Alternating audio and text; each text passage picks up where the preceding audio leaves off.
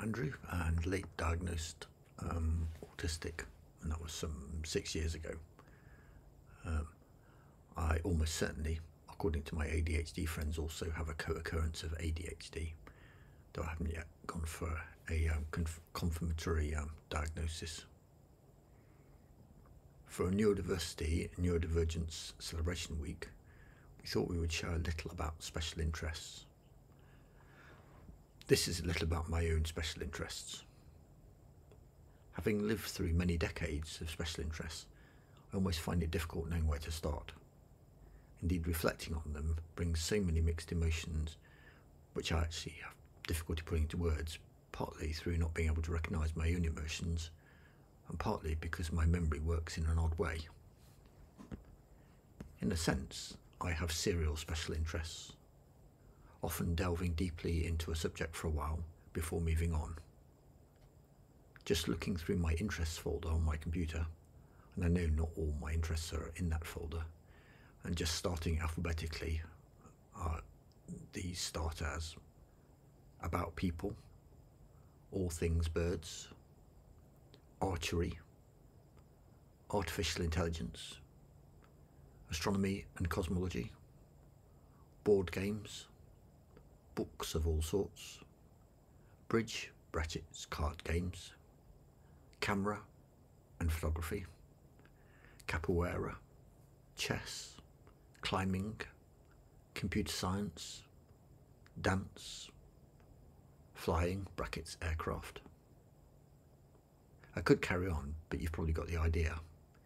In 50 odd years, I've fitted in a lot of interests. However, what does it mean when I take a special interest? Taking a sampling, and actually I'll just start from the almost like some of those last ones that are in the list. Computer science.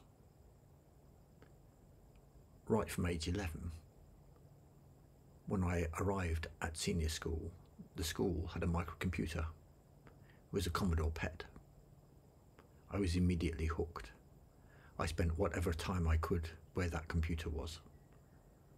I scored the highest score in the end of the year exam in third year, getting 107%. Yep, I got bonus marks available on top of the full marks available. I went to the independent PET users group in the evenings, soaked up computing, introduced the deputy head of another school into computing. One of my French teachers berated me for spending so much time doing computing and thought it would damage where I got to. I took my computer science A-level early, about 1 year early, as this was the only way they'd let me do that and the other subjects I wanted to do. I even gave a couple of lessons in machine code to classes. In retrospect, I know that was poorly done. I cashed out all my savings to buy my first microcomputer, which had a little micro display, 7 displays, and built circuit boards for it. Though I studied physics at university, all breaks and time for the first 2 years were spent on computers. Even during like the evenings at weekends, sometimes I'd go in to the 24-hour area. Yep, I was an early computer hacker breaking into systems. I have so many stories. It's difficult to stop. An autistic trait. Oh yeah, my handle when I had a CB radio when I was young was Computer Kid. However, through many steps, I suppose this, as part of my background, led me to a career including being a technical director at GCHQ. Picking other subjects, flying. I flew small planes solo before I went solo in a car. Bridge. I was one of the founders of the school bridge club and subsequently used to play in Division 1 of the Gloucestershire Bridge League. Bridge, however, is only one of the card games I play, even with an Austrian card game called Königsbrief, and I came third in a tournament in Austria against other Austrians. About people. This has been almost an ongoing thing of me trying to understand how people work. When I was 12 or 13, I had started purchasing body language books, psychology books, etc. to try to understand people, and this 40 years before I was diagnosed autistic. My current primary interest is rock climbing and the indoor equivalent. Even though I started just over 4 years ago, I could easily write a book on the subject. My partner, whom I met at the International European Autism Conference, was a climber, so I needed to learn. Going most days, I've watched hundreds of videos, yep, YouTube is my friend, read voraciously about the subject. Climbing enables me to be in a flow state where everything else can disappear. Fantastic problem solving. It's also super for fitness. I meet people and can socialise with climbing as a shared interest. Yep, I'm pretty sure there are many climbers who also have a type of neurodiversity or neurodivergence. So it sounds great, but climbing is a good example of something I really enjoy. But what do I struggle with? A visit to the climbing wall or a rock climbing venue feels a big mental effort. Till I start climbing. I know I will really enjoy it when I'm doing it, but I can pre-evaluate for hours before going, and often don't if the day that precedes it it's just become too overwhelming. The changeover from many tasks is difficult, as they are still a focus in my mind. I much prefer to go first thing in the day. If it's later in the day, I may not just be able to sum up enough mental effort to go. However, it's not that I can be efficiently doing other things while I'm trying to go. I know full well, however, that once I start climbing, all will be well, no matter how bad things have been. So I use a small number of strategies often to help. I sometimes just go, oh right, let's go to the local coffee shop, have a coffee, and it might be the one at the climbing wall, even in the cafe.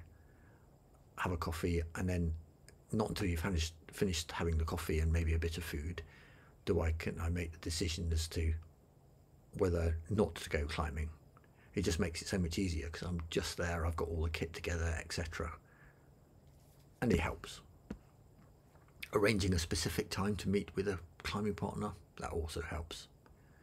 Much of the time, I prefer though, if at the climbing wall, to climb alone on the auto belays or bouldering area, and I get stressed if I can't have time climbing alone, because this is when I feel I'm actually properly learning, because that's when I can properly concentrate. Alas, the climbing wall itself though has changed its process around the daytime booking, and it's no longer as structured as it was. And I've not yet been able to overcome the mental difficulties to the changes this has brought. So now when I'm down in Gloucestershire, I've just not been climbing since before Christmas there at the Gloucester climbing wall. Other issues. Even though I'm undersensitive to many things, I am very sensitised to the presence of others. When there are too many other climbers around, the random noises and excessive awareness of others can cause me not to concentrate properly. Many climbers, for instance, like encouragement when climbing. I find, however, it interrupts my climbing thought processes badly. That's even if someone says, oh, well done, on some particularly difficult move. As I've improved, I can often get people watching me climb. It's common to watch good climbers to learn from them. And I find it almost just uses up some of my brain to ignore them there. There's one time, and I did find it funny, I was doing a series of routes, and I became aware there was a group of lads who every time I reached the top of a climb, I got applause. It meant gradually extra mental loading as I was just going up subsequent climbs, which made it slightly less enjoyable. But I knew it was all very friendly, and they did quiz me afterwards about various aspects of climbing. I love learning about all the techniques. As an undersensitive person, I know as somebody who has difficulty feeling body position, climbing has been excellent in helping me develop a certain body awareness. It's been slow but great. It's been a great social focus as well, with safe topics, climbing and other all related things to talk about. I enjoy the feeling of being able to help others climb better also. Briefly, almost another area of special interest has been autism and all things about neurodivergence and related attempts to improve the lives of others. It shaped a lot of my associated daytime activities recently and over the last small number of years. However, my difficulties with executive function really hold me back on what I can actually accomplish. It does, however, give me a feeling of potentially helping others. I enjoy having messages also from my family and friends in different parts of the country when they've seen me talking on Oliver McGowan training. It's sort of like, oh yeah, that's a real demonstration of something going on. Anyway, thank you very much for listening, and I hope I've not bored you too much.